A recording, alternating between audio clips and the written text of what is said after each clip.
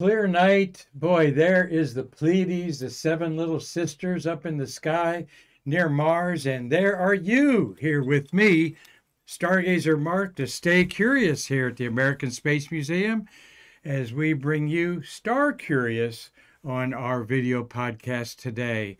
Thank you for joining us. Marty Winkle, my cameraman, co-producer here for almost 700 episodes we've done, Marty. How are you?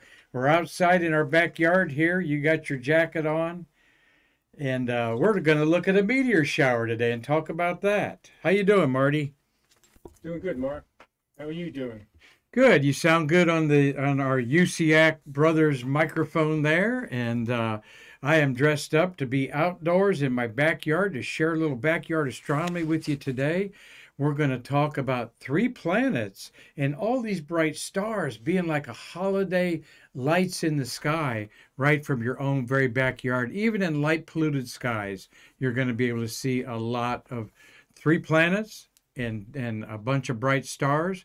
And we're going to talk about that as we go along here with Stay Curious today. Being an amateur astronomer like I have for over 50 years is something that you decide that you're an amateur astronomer. You get a star chart, a red flashlight, so you can see it, and your eyes not go back to being dilated or contracted after being dilated outside. And I didn't bring my red flashlight, but you can have a lot of fun in your backyard just learning the names and constellations, and a lot of them are based on mythological creatures, Roman and Greek mythology, and a lot of the names up there are from the Arabics. The Arabian astronomers named so many of these stars that we still keep the names with. So, and as I say some of these names throughout our episode today, you'll see that yes, they have a Middle East type of origination to them. So we'll stick tight here. We're going to take you up into the sky here, but there's a lot of space news going on. And on Stay Curious, even when we're Star Curious, we want to keep you up to date what's going on a day-by-day basis.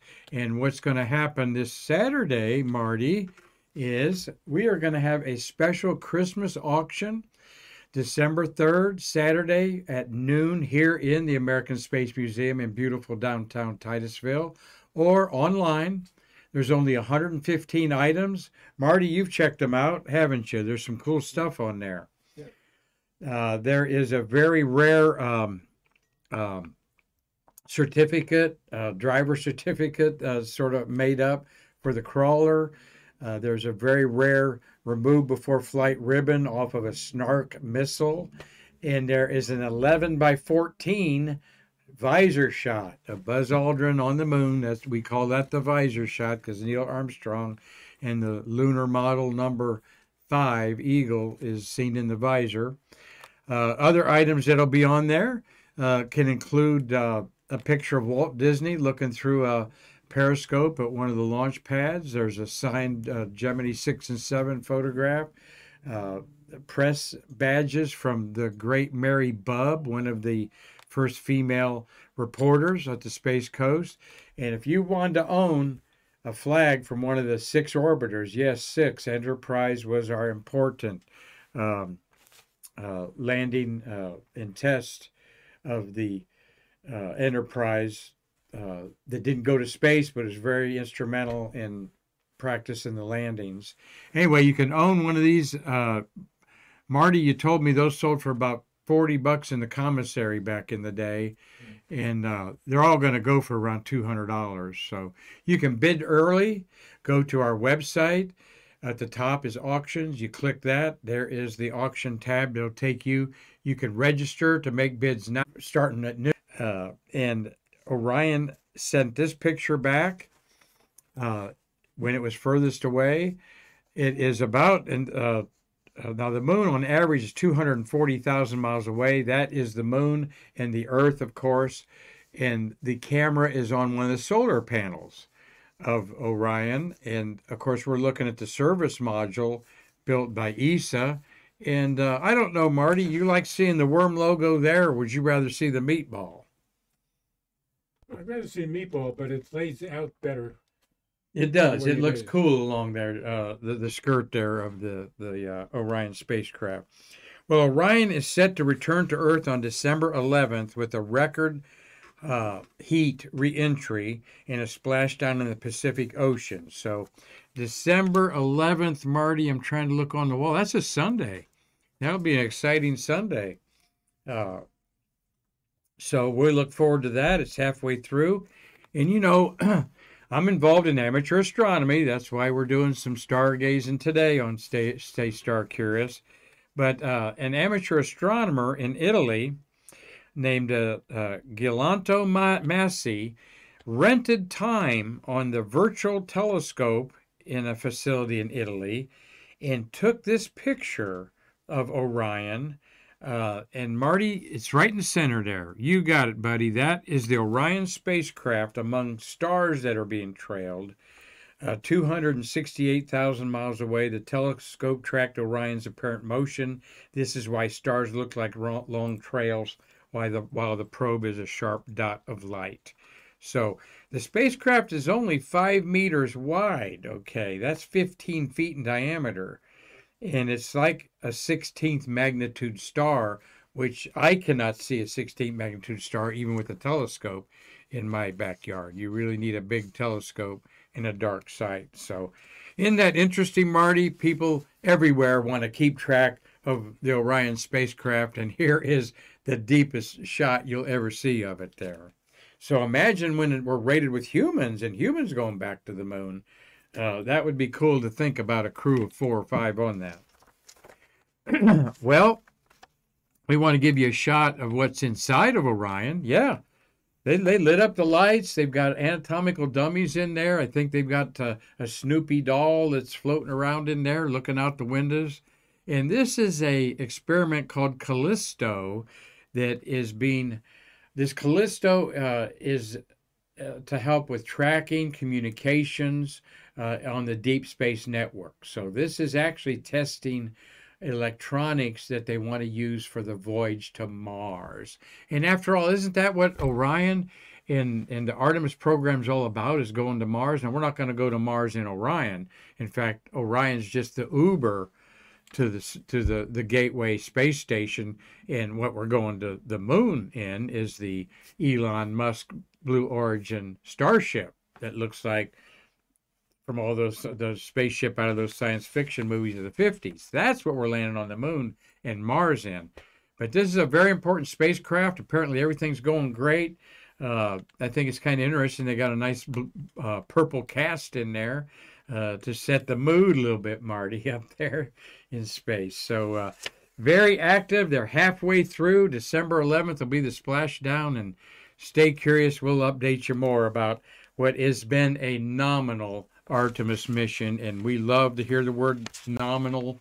That means normal. That means everything is just the way they have it in their launch manuals and books, and not just the launch manuals, but the mission manuals on there. So, well, we are going to talk now about the only time in history, Marty. How many times do you think a human being's been hit by a shooting star or a meteor? One time. Marty says one time. What do you say, Dave Stange? You think it's been more than one person hit by a meteorite? Now, space debris is a meteoroid as it's going through space. And when it's coming through the sky, like this time exposure of the Geminid meteor shower, they're called meteors. But when they're laying on the ground and we pick them up, they're a meteorite. All right. And on this date, I got to look up the exact town there. Oh, Marty, I left that over there. Would you hand me that November 30th folder on the floor there? What you're going to see is Dorothy Hodges, who's been hit by a meteor. Thank you, Sarah. And Ann Hodges was hit by a meteor on November 30th, 1954. How about that? 68 years ago in Slyacauga, Slyacauga, Slyacauga, Miami. Ann Hodges was napping on her couch at about 2 in the afternoon.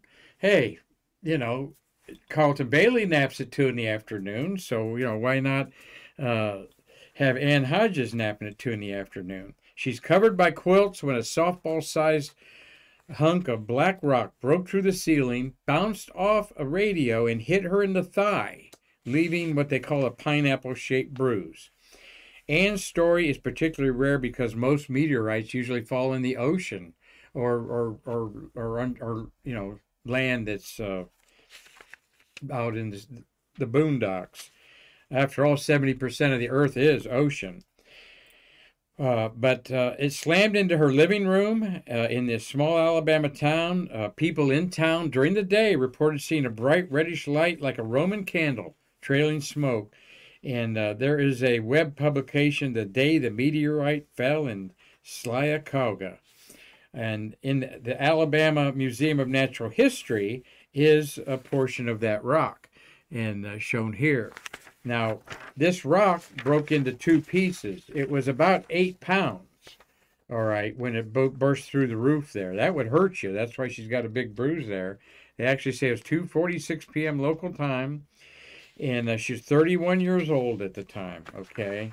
And later suffered a nervous breakdown. It is said that she never really got over this in 1954. And she got divorced in 1964, and she died 18 years later after this happened of kidney failure at age 52. So God bless her. But she goes down in history forever, does Ann Hodges, as being the only human being to have been struck by a meteorite, or meteor when it hit her, and then it was a meteorite laying on the ground there. Now, Marty, if I would have... if this meteorite, it doesn't talk about this. This was 1954, and I've tried to find more. Let's say that crashes through, it's in interstellar space. It goes through the Earth's atmosphere at 30,000 miles an hour. It burns up quickly, but it's so big at 8 pounds that it busts through the house and lands there.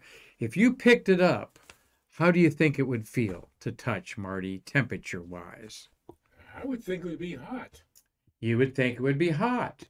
But I'm here to tell you it was probably getting covered with frost, as it would actually be cold, because it had been cold for millions of years out there in interstellar interplanetary space. And just that brief, very brief, 3 or 4 seconds that it crashed through the Earth's atmosphere would not take all that heat away. And when it landing there that big, it probably had frost covering it there. So we've not had the opportunity to see that, but I do know some people who have witnessed or read about people who witnessed actual falls and go up to them minutes afterwards, and there's frost around it. So, but it could be hot if it was very small. Now, meteors, meteorites, meteoroids, well, a bunch of meteoroids from a storm called the Geminid storm, which is part of an asteroid named Phaeton, is going to happen next weekend. In fact, Wednesday night is the peak of what is called and known as the Geminid meteor shower. And that's what we have on our green screen here, is a time exposure. And then they also put different frames together to show you more than one meteor, because it's hard to get more meteor in one frame, or meteorite. Well, the Geminid shower is always one of the year's best, okay? And it's called that because it seems to radiate out of the constellation Gemini, the twins, which is right below where Mars is. There you see Orion on the right, and I'm going to be showing you some charts like this in a moment of our sky in our backyard. So, though the moon is going to be pretty bright, all right, it'll be in the sky after midnight, rising locally about 11 o'clock on December 14th. It'll make the faint stars meteorites tough to see, but you'll see the brighter ones, all right? Without the bright moon there, Geminid meteors are the best meteor shower of the year. Now, some of you may say, well, the Perseid meteor shower of August, everybody knows that's the best one. It's the most popular one. Actually, and there's a meteor society that for 100 years has been doing what they call meteor counts. And the Perseid meteor shower in the August, summertime, you can see about a meteor a minute, maybe about 60 an hour. You're not going to see every minute a meteor. You might see 3 or 4 in a meteor in a couple seconds, and then 2 minutes later see 5, and then not see any for 20 minutes. But they average them out. Actually, the Geminid meteor shower is more meteors per hour than the Perseid. Why doesn't anybody know about the Geminid meteor shower that happens around December 14th every year? Duh. Santa Claus, the holidays, the Jewish holiday, Kwanzaa, whatever you want to celebrate. Everybody's too involved with the holidays to lay on their back stress-free for an hour or so before sunrise and watch meteors fall. And that's the best time to see is after midnight, before sunrise. And I hope that you can catch some meteors next week. We'll remind you about it, of course, on Stay Curious next week. The shower radiant, okay, that we're talking about here, let me back up there. The shower radiant, it's like driving at night in a rainstorm with your headlights or in a snowstorm where the snow looks like it's coming to you from down the road, though it's all falling straight down and coming from different angles. And that is a perspective illusion that all these are coming from a radiant. We're not in a car looking at snow coming at us or rain. We're on spaceship Earth going through debris that is in our path of our orbit from a asteroid named Phaeton that shrugged some of its debris millions of years ago. We know that because the orbit of all this debris goes right back to this asteroid that happens to be locked in an orbit around the Earth. So hope you enjoy some Geminid meteors. We'll remind you to keep looking up next week with that. So Marty, who's watching us today? Give me a shout out. No, you give a shout out to them there. They love to hear your soft voice there. I know it. Anyway, Doug Forrest is watching. Hey, Doug. Hope everything's good in L.A. for you there, buddy. William Whiting and Dave Stange, Tom Usiak, Carlton Bailey, Steve Hammer, and Madeline Vanderlaan. Thank you. William Whiting, I got your email. Sorry about your fur baby there. He's a rescue bulldog man, I believe he told us, right, Marty? I don't know. His wife's a vet. William Whiting? Oh, okay. Anyway, sorry about that, William. And he wants those USIAC, Tom, he wants your photographs that you took up there at the Artemis launch, and I'll forward those to you, Bill. I thought you got them there. But thank you all for watching Stay Curious. Please tell your friends to get turned on to it here. We're trying to provide some daily information that you just don't get anywhere else. And we actually try to make sure it's facts, don't we, Marty? As factual as we can. So, well, here's a fun fact. We got 13 human beings orbiting the Earth right now, all right? We've got 6 on the heavenly palace of the Chinese Communist Republic. And here they are. They docked yesterday, 3 men with the 2 men and 1 woman in the middle and the back there. 6 tachionauts, they call them, in China. And they are beginning to get this space station up and running. It looks like this. No, it doesn't look like that. That's ours. It actually looks like this in an artist rendering. They have 3 modules that just got attached to it. Their spaceships down there at the bottom at the nadir point there. It looks like a Soyuz.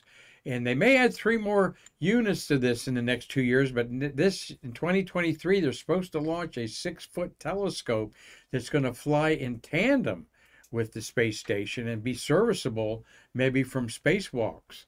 But they are going to put an astronomical telescope in the same orbit as their Tiangong Heavenly Palace space station. But there is our gorgeous space station, been completely occupied for 22 years by human beings. Of course, the solar panels there, the 4 sets there. The other white things that you see, Marty, the little tongue sticking out there, those are radiators to expel heat.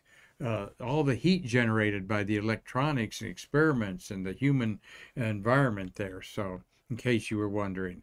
And here's our beautiful crew on Expedition 68 enjoying Not sure what they're enjoying. Maybe a teleconference. Maybe Human Resources has them all together, Marty, for the monthly human resource discussion.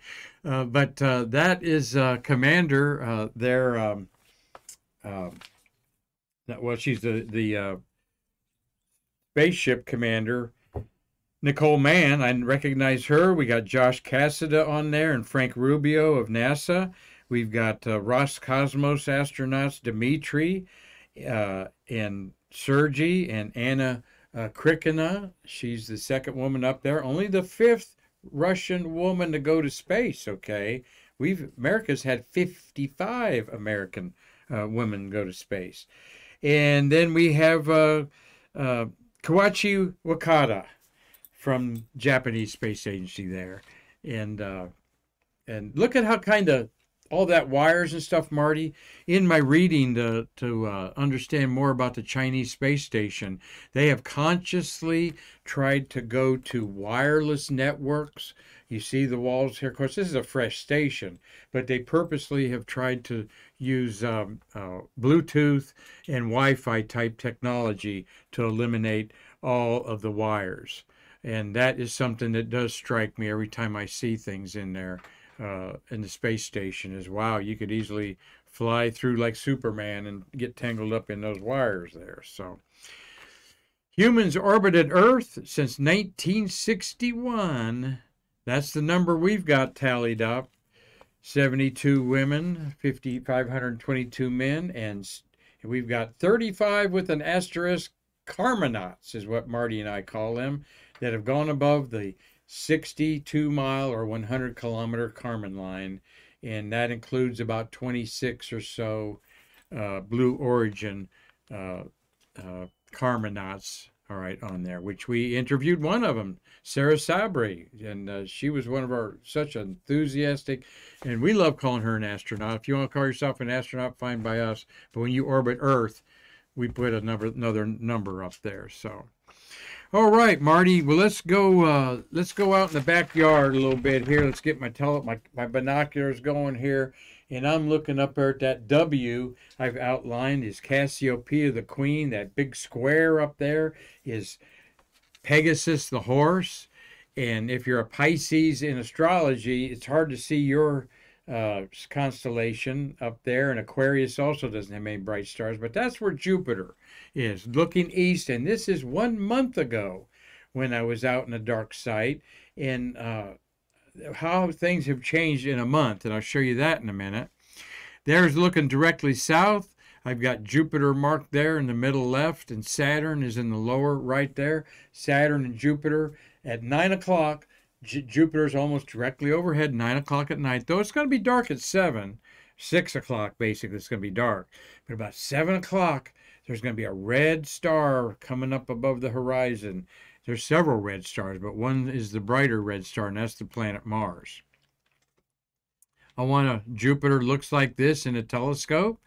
In many backyards, you can see the stripes of the cloud bands, and you also notice that Jupiter's squished a little bit, all right, because it's the largest planet, yet those cloud bands rotate around the fastest of any in the solar system, so fast that it creates a centrifugal bulge, making the equator about 88,000 miles across, and from top to bottom poles, it's only about 80,000 miles across. And of course, the Galileo moons, 3 of them shown here. You'll see usually 4 of them that Galileo discovered in 1609 from his own backyard. In Tuscany he was at the time. We have a spacecraft, Marty, orbiting Jupiter. It's called Juno, all right, the Greek name for their god, one of their gods. Zeus was the other one. And that's the great red spot. And Juno is going around the poles, and it's going about 1 million miles away from Jupiter, and then it comes down to about 6,000 miles. And yes, that gravity pull of Jupiter makes it the fastest man-made vehicle ever in the solar system. It has hit speeds of over 100,000 miles an hour, I've read. Saturn up in the sky, you got to look at Saturn. That is what astronomy is all about. Go be looking at your local astronomy club and find out on their Facebook page when they're doing a stargaze. Ours is doing one this Saturday at the Veterans Memorial. So starting about 4 o'clock, you can come out and see telescopes in the daylight.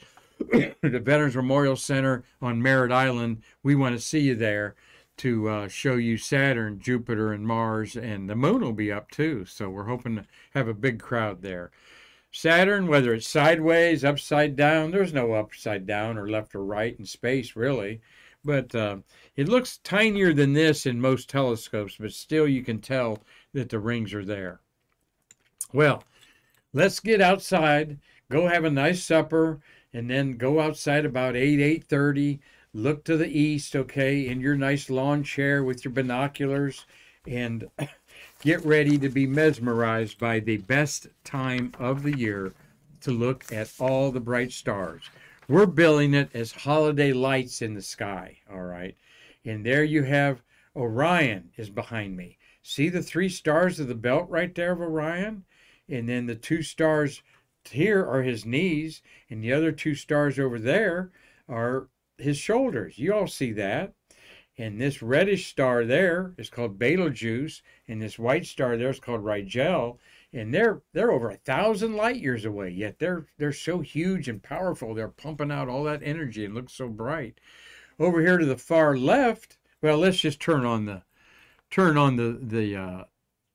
the names up there in the sky, Marty. Over there in the lower left is Gemini the twins with the 2 bright stars, Castor and Pollux.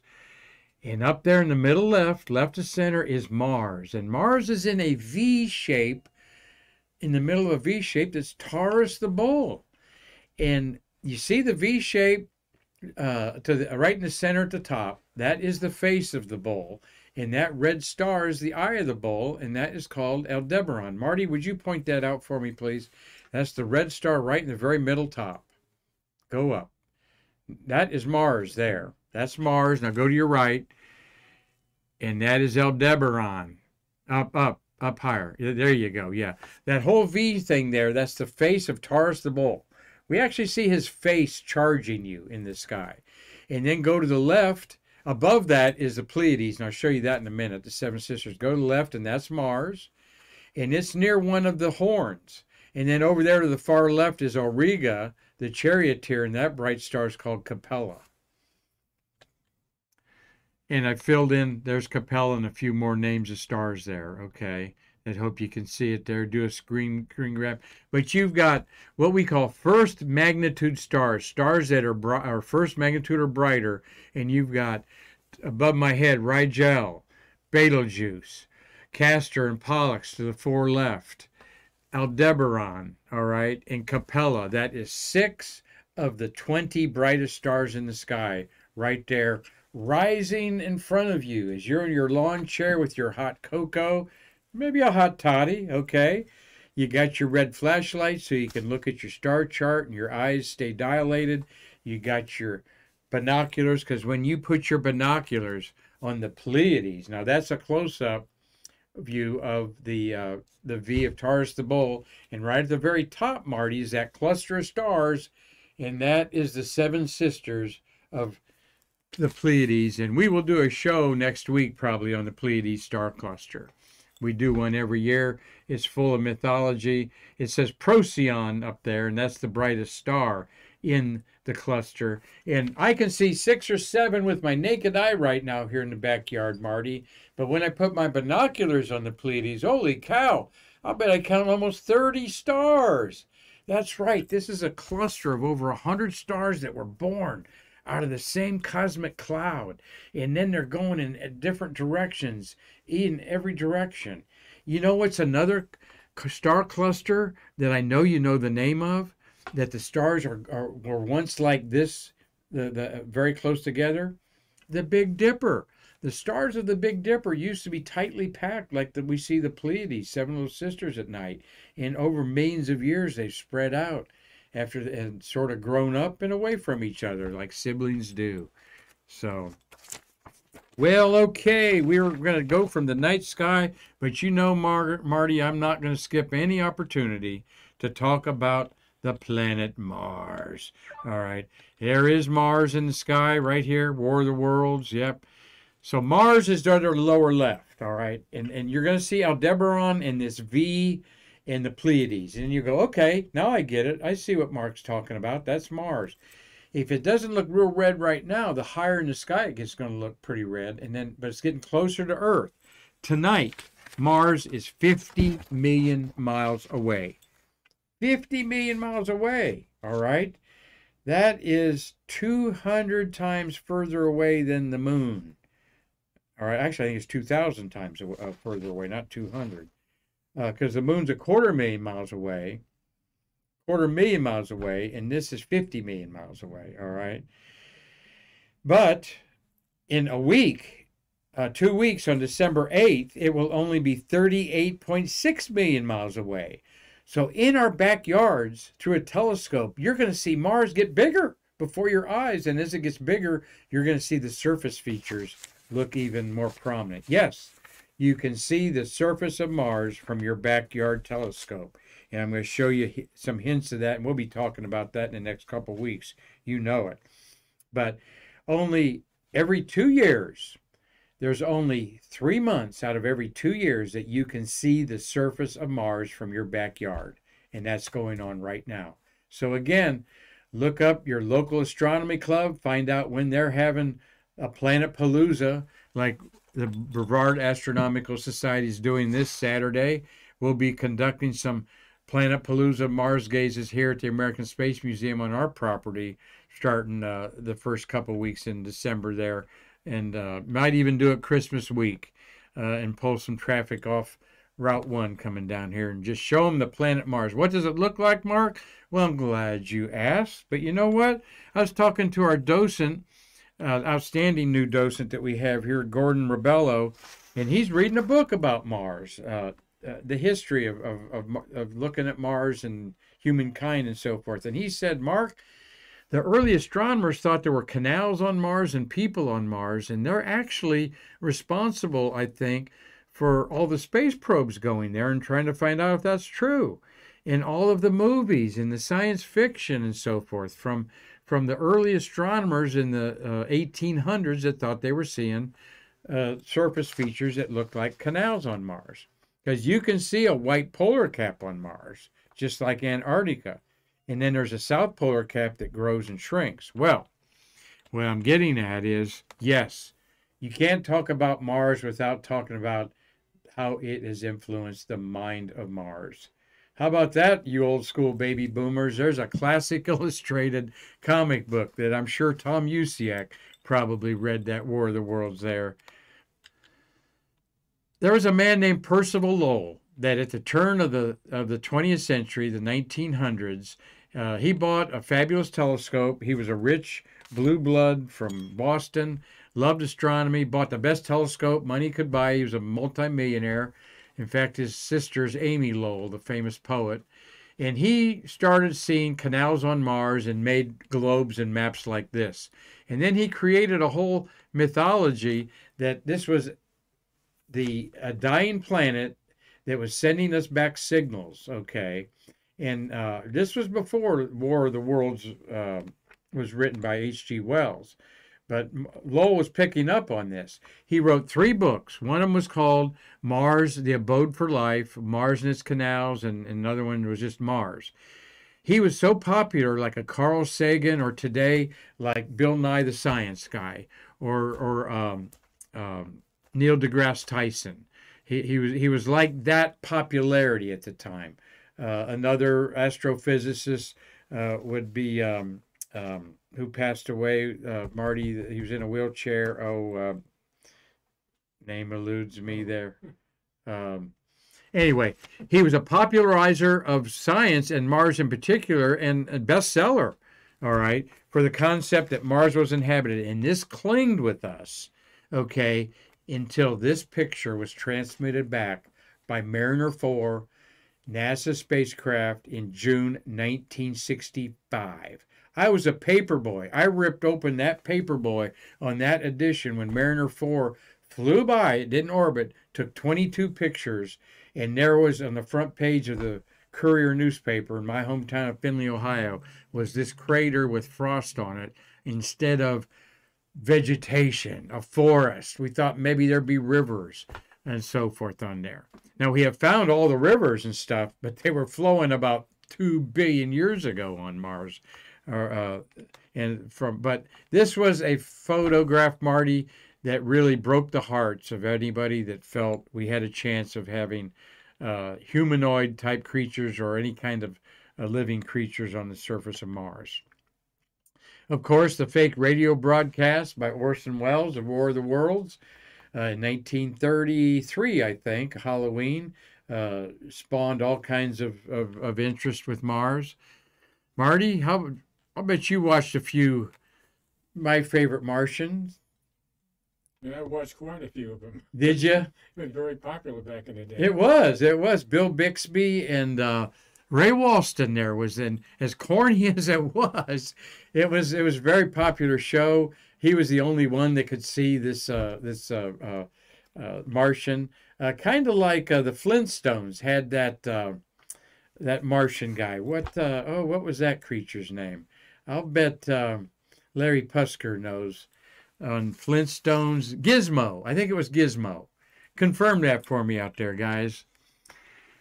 And if you're watching this show and you have not seen The Martian starring Matt Damon, well, all I can say is go see it. All right, I won't criticize you. Maybe you've just been too darn busy. But one of our ace volunteers here, Connie McDaniel, Connie says she's seen it about 30 times, I think, Marty. She loves this movie. I love it, but I ain't going to watch nothing 30 times unless it's Forbidden Planet, maybe, my favorite movie. But it is a great movie, only one or two little technical flaws in it, but it gives you an idea how hard it's going to be to live on Mars. But we do live on Mars with robots. These two robots behind these Jet Propulsion Lab scientists there, the big one is, of course, what Curiosity and now Perseverance look like. We also have a helicopter that's not in this picture that has done like 30 successful flights on Mars. Then to the left, you have the rovers that we had for almost one for 12 years and the other for 7, Opportunity and Spirit. Spirit lasted 7 years, Opportunity about 12. There is a movie called Oppie that I can't wait to see out at Kennedy Visitors Complex next week. That I understand is quite an emotional documentary about this little rover and all that it did. And with the Jet Propulsion Lab team, all of these spacecraft have human beings behind them that have written doctorate degrees and so forth on what we know about Mars now. But because all of these have lasted longer, including that little one in the front, that is Sojourner, guaranteed to live 90 days on Mars, just like Opportunity, the solar paneled one behind those scientists. They were guaranteed to work 90 days. Well, one lasted 7 years, the other 12 years. This little Sojourner, it outlived itself, but it was like the size, as you can see, a toaster oven or a big microwave. And that landed, when that landed on Pathfinder in 1996, it crushed the infant internet of NASA down there. So these are the 3 rovers that we've had on there. Missing there are 2 landers. The Viking landers of 1976 were actually a lot about the size of the big rover there. And then we have InSight is on one of the poles of Mars, sending back data on there. So, Marty, we thought about Mars and have been thinking about it since Chesley Bonestell, the great artist, rendered what he thought would be how it would look on Mars with man being on Mars as early as 1985. The great Werner von Braun, architect of our Saturn V moon rocket, if he had his way, he said we could be on Mars by 1985. Well, we're not shooting for any date. We're hoping to be on the moon by 2026 with the Artemis, and then maybe make plans, but you never know about these entrepreneurs, these billionaire space guys like Bezos and Musk. They just might go to Mars without anybody in NASA involved in there. At least that's what Musk says his Starship is for. He does not go to Mars. He wants to colonize Mars and have 1,000 people or more living on Mars by the end of 2030. So will it happen? Probably happen without you and me, right, Marty? Yeah. But while I was out in Arizona, I thought I'd take this picture. Not. This is Mars, folks. This is what Mars looks like Southwest America out there. A lot of sand, wind. Though the atmosphere on Mars is like being on Mount Everest, very thin, 1/10 of the Earth. You need air to breathe. And the radiation is going to kill you because there's no ozone protective atmosphere. There still is enough wind and dust to have dust devils.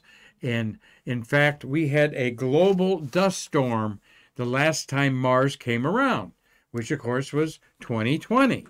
We were getting ready, just like we are now, to look at the surface of Mars. And guess what happened? A giant dust storm covered up the entire surface of Mars, and we couldn't see the dark markings. We hope that doesn't happen this year. But I'm going to be out making sketches of Mars. Fairville Hartley, thank you for watching. Tanya Titanium, like that. And Christopher Mick. Christopher's probably looked through a few telescopes and seen the polar caps of Mars. Daniel DeYoung, I'd like to be flying with Daniel DeYoung, Marty, at night and looking out on a good clear night with him up there. Maybe he'll tell us about that. And hey, Tony Achilles, good to see you, my good friend there. And it's great to have dinner with you at Zarella's not too long ago. And we're going to effort John Zarella, by the way, get him on our program here. So, well, like I said, I'm going to be behind a telescope in my backyard making sketches of Mars and making my own Mars map. And what does that look like? Well, it looks like this. I have a chart that I put together. I make a crude little sketch at the telescope kind of as quickly as I can, because if you're watching Mars rise up at 9 o'clock and you follow it and get up at, say, 1 in the morning and look at it, the features of Mars are going to move around, and you can actually perceive this movement of rotation of Mars within even a half an hour. You can notice that, and that's what's kind of cool about it. You might see white areas on the left. That is sunrise on Mars, and the darker markings are like continents, but they're actually depressions of rock that's a little bit of a color contrast against the red desert. So this was 2016 opposition. Couldn't make many sketches in 2018 because of the global dust storm. But over my lifetime, I have turned my sketches of Mars into my own map of Mars, just like this. That looks like the maps of Mars from 100 years ago. So I encourage you, and I put the names of Mars, the deserts, and Eden, and Zephyria, and Hellas is above the Syrtis Majors, that triangle in the middle. And just like over my lifetime, these features have become familiar to me, and I'm looking at them again now in my backyard and thrilled to see them. In fact, I'm thrilled to show other people them. One of my telescopes, I spray painted a blackboard paint on it so I can, with a chalkboard, sketch what I'm looking at, so you can see that at 5 a.m. on June 16th, this was 2020, at 300 power, that is what Mars looked like through this telescope of mine. And so we're going to be, I know a lot of my amateur astronomy friends are going to be out there, and Mars Mania has started, folks. I'm not going to stop until January sometime, talking about wanting you to see the surface of Mars, because it is the only object in the night sky outside of the moon that we can see the surface of, Marty. We're looking at the cloud tops of Jupiter and Saturn, and Uranus for that matter. And Venus is covered in clouds. We can't see its surface. This is it. Now, this is a photograph by one of my friends. The polar cap at the top is almost shrunk away, but the one at the bottom is like a haze on there. So, Marty, will we ever find any Martians on Mars, do you think? Yeah. Are you sure? Not sure about anything, but I'm quite confident. Okay. All right. Well, we hope that everybody's enjoyed this edition of Staying Star Curious, that you've learned a little bit about stargazing in your own backyard and what you can see, and caught up with a little bit of space history. Marty, who else have we got to thank for watching and supporting our show today? I think we got everybody covered, but I got 3 comments. Steve Hammond mentioned that the Pleiades is called Subaru in Japan and is on a Subaru car, which we spoke about that a few months ago. That's excellent there. Thank you for pointing that out. Get up behind a Subaru car, the Pleiades is the emblem for that. And we will discuss that when we do our little episode on the Pleiades. Thank you for pointing that out. Who was that? That was Steve Hammer. Steve Hammer. Thank you, Steve. And Carlton Bailey said he still has the War of the World classic illustration first printing. Oh, well, I'll buy you lunch for that, okay, Carlton, someday if you want. But it'd probably be fun to read. I'll bet he reads it tonight. In fact, we're going to have CB, Carlton Bailey, on Friday. Marty's going to be doing some personal business, so we're going to do the show ourselves. And Carlton Bailey, who's been a photographer of rocket launches for over, 30-some years, done over 700 launches. He's going to do a day in the life of a rocket photographer for us. So I know you'll look forward to that on Friday with the one and only Carlton Bailey. And what other comments, Marty? Okay, my comment, Mark. If we go back and look at that slide about the humans orbited the Earth. Yeah. And we have since 1961. Yeah. Well, Mark, I think we made a mistake with that. Okay. It's since the beginning of time, since eternity. Oh, you're right. You're right. You're right. You're right. I will update that since the beginning. And we're laughing because that is what the voice of NASA, Hugh Harris, said when he introduced the 3 rocket launch directors, Jim Harrington, Mike Leinbach, and Bob Seek at our Shuttle Fest in April. What'd he say, Marty? He said I forget this. they've launched 75% of humans to space in the history of humanity, of the Earth and so forth. Since the beginning of time, I think he said, since the beginning of time. Oh, he said eternity. Yeah, eternity on there. So you're right. Hey, think about it. 694 people in the history of our 4 billion-year-old planet that we think humanoids been walking around about 1 million years of that. So. All right, Marty, thank you for a great Streamlabs job here. Like I said, I hope everybody enjoyed it. I'm going to get back with my little hot toddy here. It says, Marty, this was a Christmas gift from me. Caution, may randomly start talking about astronomy, and you know me well if I'm drinking this mug. So until we get under the stars again in our backyard and stay star curious, I'm Marquette, thanking everybody for being here today and saying we can't wait to see you tomorrow to bridge the space between us. Back to those Pleiades.